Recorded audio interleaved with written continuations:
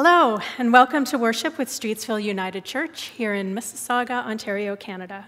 It's great to have you here. It takes a lot of work behind the scenes to make these services possible, so I would like to thank everyone who has been giving of their time, their gifts, their talents to help us come together but apart to worship. Especially a very big thank you to our tech team and to all of the musicians who have provided music for today. Before we begin our worship, it is our tradition to acknowledge the land upon which our church stands and upon whose land we now live and worship. I invite you, if you are joining us from a different part of North America, to reflect upon whose land you are living and worshiping right now. And if you don't know, I encourage you to find out. We acknowledge that our church is on the treaty lands and territory of the Mississaugas of the Credit. For thousands of years, the First Peoples gathered, loved, celebrated, created, and overcame great obstacles on this land.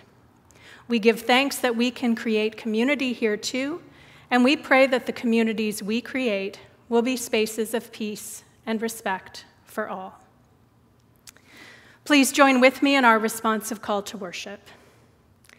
We gather today to worship the one who created us, the one who calls us, the one who equips us, the one who loves us without end.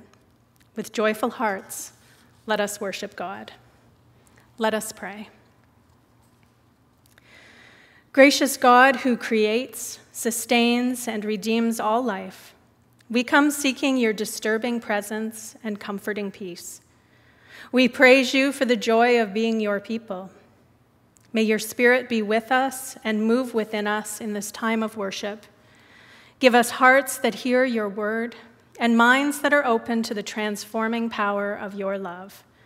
This we pray in the name of Jesus, who taught us to pray together, saying, Our Father, who art in heaven, hallowed be thy name. Thy kingdom come, thy will be done on earth as it is in heaven. Give us this day our daily bread, and forgive us our trespasses, as we forgive those who trespass against us. And lead us not into temptation, but deliver us from evil. For thine is the kingdom, the power, and the glory, forever and ever. Amen. Our first hymn this morning is We Praise You, O God.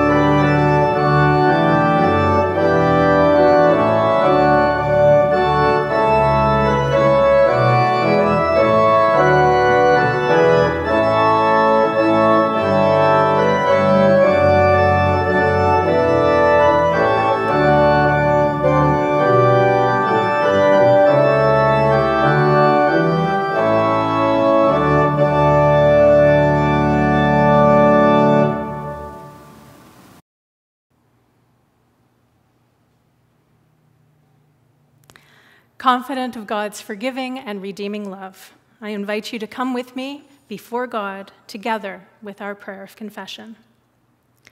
Passionate God, you gave your Apostle Paul a whole new meaning and intensity to his life with the gift of faith through Jesus Christ, a gift you offer to us as well. But sometimes we squander this gift. Sometimes we are unable to respond to you as we could. Forgive us when we do not answer your call. Forgive us when the worries of this life overshadow your gift to us. Forgive us when we want to take control. Forgive us when we lacked the ability to trust. Amen. Hear these words of good news. Take comfort in the assurance that God, the Creator, brings us new life, forgives us, accepts us, and guides us on our way. Live into this grace. Thanks be to God. And now we have some special music today called Awaken Me to Pray.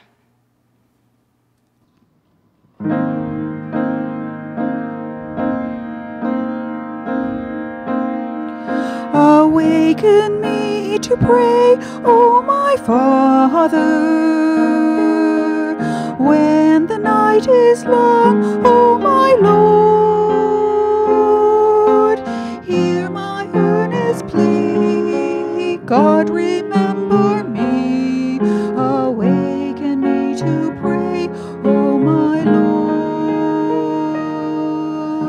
Awaken me to pray, O my Father, when I leave your side, O my Lord, when my footsteps bring me safely awaken me to home, pray, O my Lord. Awaken me to pray, O my Father. Awaken me to pray, O my Lord.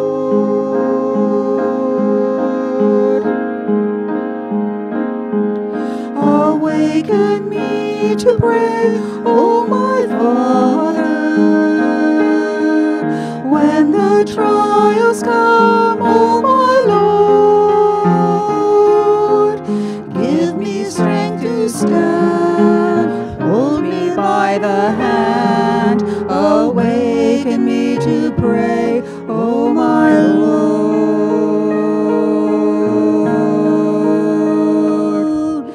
Awaken me to pray, O my Father.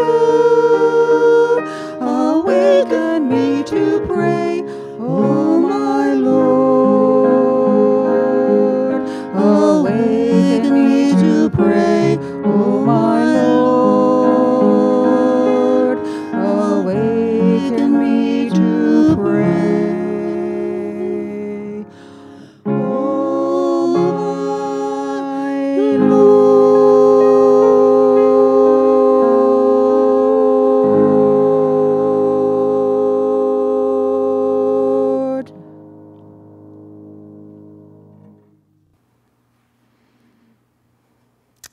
Let us pray. God, your word is a light to our path. Your word is a breath in our stillness. Your word is water to our thirst. Refresh us now and speak through your word. Amen.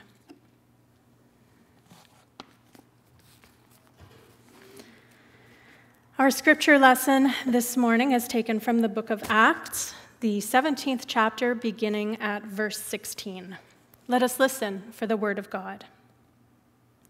While Paul was waiting for them in Athens, he was deeply distressed to see that the city was full of idols. So he argued in the synagogue with the Jews and the devout persons, and also in the marketplace every day with those who happened to be there. Also, some Epicurean and Stoic philosophers debated with him. Some said, "What does this babbler want to say?" Others said, "He seems to be a proclaimer of foreign divinities." This was because he was telling the good news about Jesus and the resurrection. So they took him and brought him to Areopagus and asked him, "May we know what this new teaching is that you are presenting? It sounds rather strange to us, so we would like to know what it means."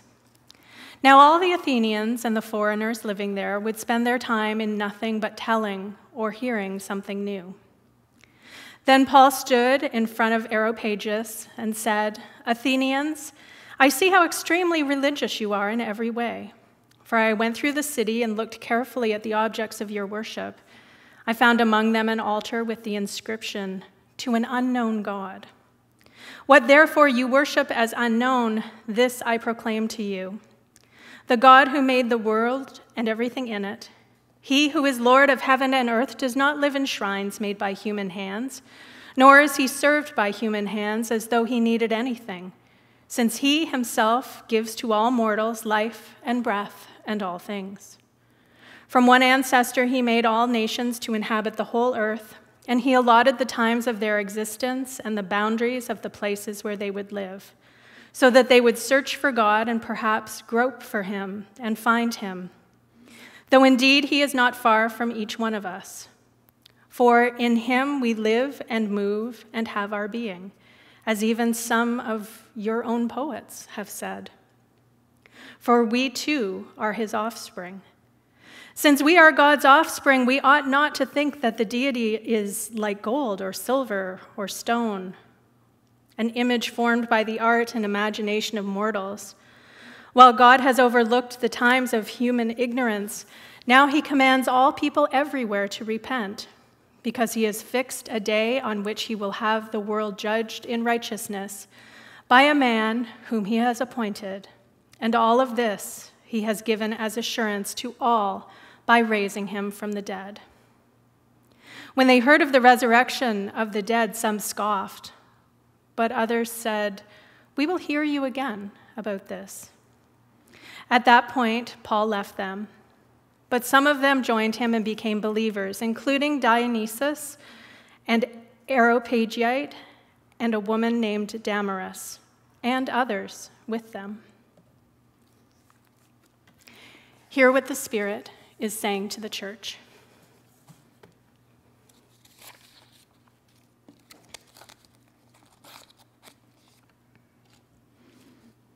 Let us pray.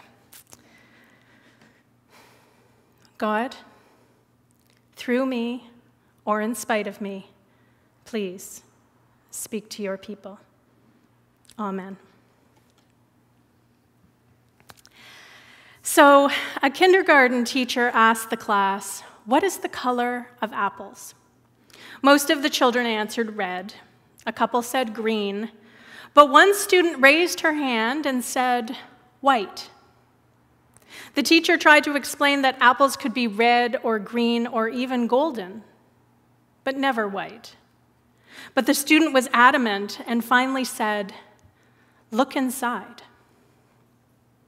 Which is exactly what we find our friend Paul doing this morning as his adventures continue in Athens. He is looking inside, looking deeper to understand what it is the Athenians are looking for in their spiritual life. He is looking inside their hearts to find some common ground that will create dialogue between them so that he might share the good news that he has discovered in Jesus Christ. Today's adventure is about something Paul is well known for, his evangelizing. But he doesn't do it in a fire and brimstone, convert or else sort of way. Paul makes a point of meeting the people of Athens where they are in order that they might build a mutually respectful relationship that will lead to deeper conversation. He is meeting them where they are so that the people of Athens might recognize the Spirit of God in the midst of their day-to-day life, encouraging them to look a little bit deeper, to look inside, and find the God that is within all we do. The Athenians were a very inquisitive and curious group of people, highly intellectual, always looking for new ideas and new understandings of the world around them. On the one hand, they are the ideal group for Paul to talk with because they are hungry to learn. On the other hand, though, they are the most difficult. They are highly educated and highly skeptical. So Paul has his work cut out for him. And he begins by drawing upon what the people already know and what Paul knows they are already seeking. We are told that throughout Athens, monuments and altars paid tribute to the wondrous works for different gods. The Athenians were very religious people, and in his travels through the city, Paul noticed an inscription on a monument that read simply, "To an unknown God." They worshipped many gods, but the inscription "To the unknown God," that God whose identity the Athenians are longing to find, opens the door for Paul's discussion of his understanding of the risen Christ. And so Paul begins to explain these difficult concepts of resurrection after death, of eternal life for all, and this is no easy task. We modern Christians have enough doubts and questions about this theology, but the highly logical Athenians find these ideas utterly absurd. Life after death, resurrection, these things do not happen. It cannot be explained, and it goes against every law in the natural world. And with that, they give Paul a skeptical look and say, "Prove it." And Paul finds himself in a difficult bind, because there is no proof, per se, not the kind that the Athenians are used to, anyway. There is, in fact, little evidence available at all, only grace, only faith. But Athens, the university town of its day, requires more than faith. They want a fully rationalized argument that they can mull over and debate, something that they can sink their teeth into.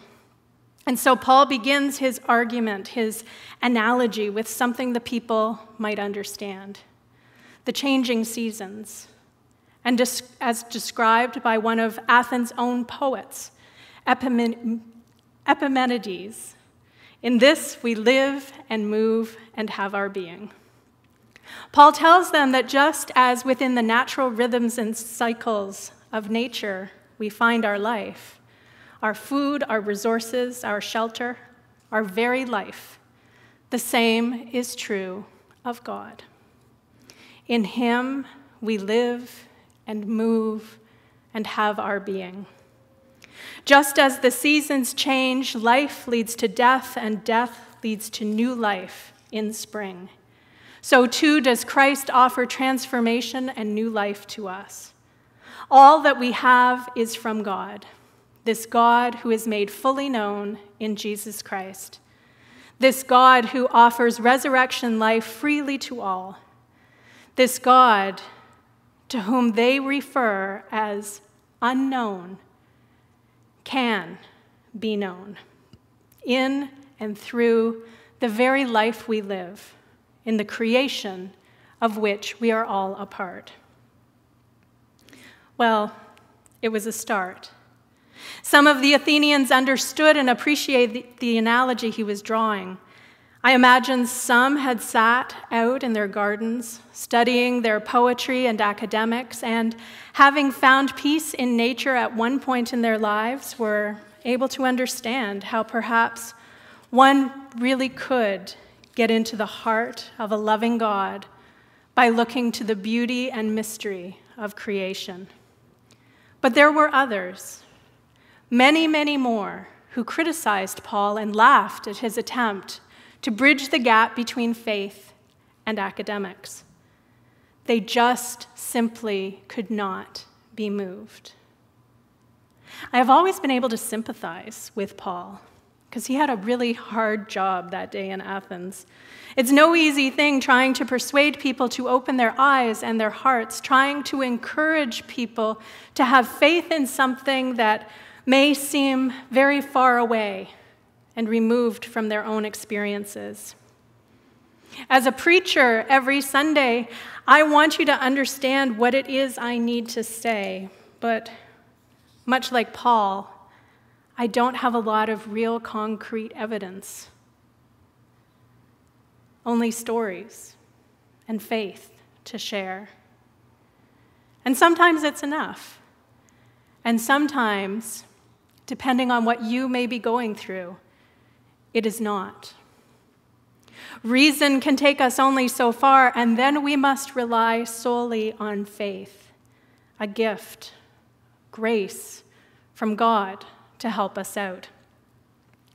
All any one of us can do for one another is point to things that help us to better understand the love of God in Christ. It is then up to each one of us to make the connections for ourselves, to open our eyes and our hearts, to really see God here. So this morning, this summer, I am going to point to this one little corner of the world in which I am living.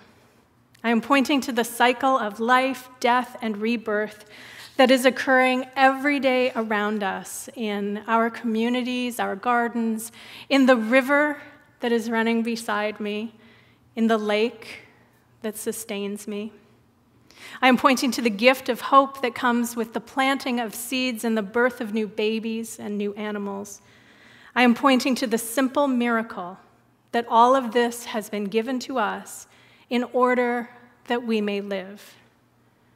I am asking you to truly find God, not in the things we create, not even in this church building or the building that you are in, or your career, your house, but find God within all of those things that are dependent, we are dependent upon. Find God in the land that feeds us, in the garden that feeds the insects that pollinate our food and bring beauty to our day and nourishment to our bodies. In the valley through which our river runs, and the lake that moderates our weather and provides a place for recreation for our souls, as well as food and water for our bodies. Find God in this beautiful earth that we call home. And remind yourself again today that it is God upon whom we depend. It is Christ in whom we live and move and have our being. Proof of God's love and concern for humanity was all around the Athenians, and it is all around us too. We just need to be aware. We just need to remember. May you remember today and throughout this summer season those things that are truly wondrous. Venture outside your home as you are able into the holiness of God's creation and find within it not just God, but our purpose as co-creators and caregivers of this land entrusted to us.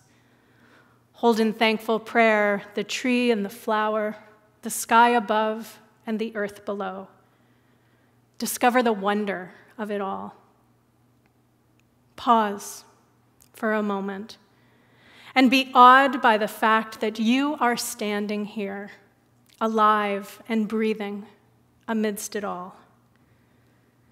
This is holy ground, given to us through the love of God, in whom we live and move and have our being. May you never doubt it. Thanks be to God. Our next hymn is "Will You Come and Follow Me?" Will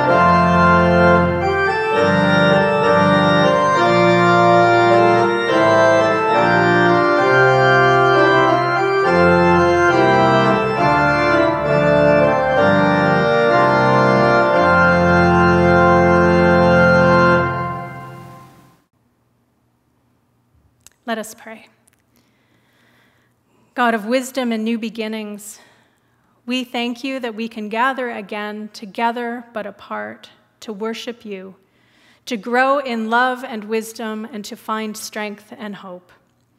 We give you thanks for your message of hope and the grace that you give us. It is hard sometimes, God, to find the faith to believe, especially when the world is pressing in on us, when troubles seem too big and obstacles feel too large, and the big questions of life and death and you are so hard to wrap our heads around. It is easy to question God. It is easy to feel distanced from you when things are difficult and challenging, and it is easy to doubt. But we pray, God, that you will give us reminders every day of your presence in our lives. We pray that through the beauty of the creation, the cycles of life, death, and rebirth that we see around us all the time, that we will be able to better understand you, your relationship to us, and the promises you give us. As we pray for ourselves, for the strength of hope and faith, we pray too for those we know who are struggling and those known only to you. We pray for those who are discouraged and overwhelmed with burdens of all kinds. We pray for those standing on a precipice, not knowing what to do next, fearful for the future. We pray for those who are searching for new life amidst the changes that this pandemic time has brought. We pray for all who are struggling with finding their way forward. Fill your children with your hope and open our eyes to your enduring presence in our lives and our world. This we pray in the name of Jesus Christ. Amen. Our closing hymn this morning is "In Christ There Is No East or West."